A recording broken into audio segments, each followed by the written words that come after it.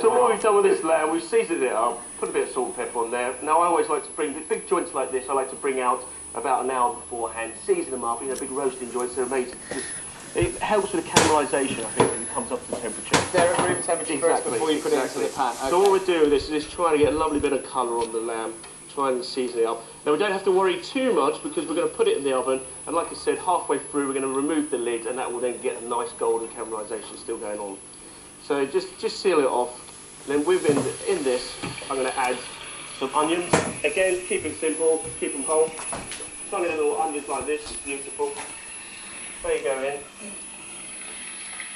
So you keep them whole like that, and you'll roast those for 5 hours. Roast them whole, and then you imagine the lamb's going to become nice and tender and soft at the same time as the meat. In goes the garlic as well. Quite a lot of garlic in this one. Again, this garlic's become nice and sweet.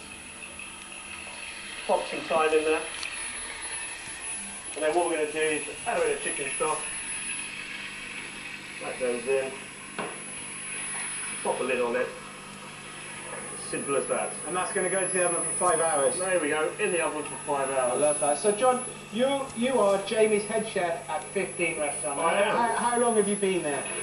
I've been there for over a year now. Okay. It's been great. I came on board last year, did a little bit of a revamp of the restaurant. We sort of looked at the menu, how we could change it a little bit. Because it did start off 15 as more of an Italian style kind of... Exactly, yeah.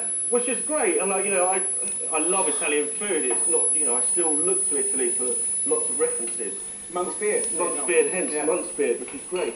But we just, you know, just thought it'd be great for the apprentices to see a little bit more of what we're cooking in the British Isles. And I think that's really important to see. So you were working for the great Fergus Henderson before, is that right? Yes, I was a bit worried when he started mentioning about offal and stuff. He was going to mention my restaurant before. I was like, this could be a little bit awkward here. I went to this restaurant where it was all offal. Yeah, you were thinking, oh my God, it's me. Yeah, Danny recognised me. Well, I recognise you somewhere. If you notice, Danny's gone very quiet. Yeah. There we go. Yeah. I'm still trying to process all this monk's beard.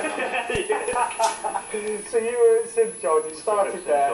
Yeah, exactly. Jamie saw you there, you kind of hooked up again, you were old school friends? We're old school friends, we hooked up again, we lost contact for a while, but then he came in for a bite to eat, and we have the same love for food, and I think it's very easy talking to him about the food.